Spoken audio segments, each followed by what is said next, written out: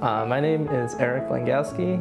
I'm a senior math major. I've been involved with the Asian Culture Center for almost 3 years now.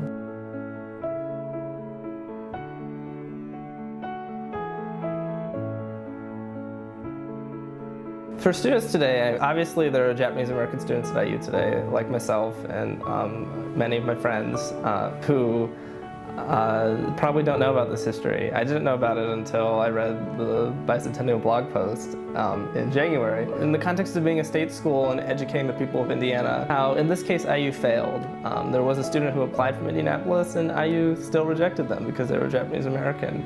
For me, this was just a really natural continuation of the work that I do nationally with a national Japanese American civil rights organization. But I think for Japanese American students at IU today, it's tough when you can kind of feel like your voice is maligned or relegated to the second tier. Throughout my journey of trying to get the university to apologize and acknowledge this history, the university's been very responsive and everyone has been very willing to talk to me.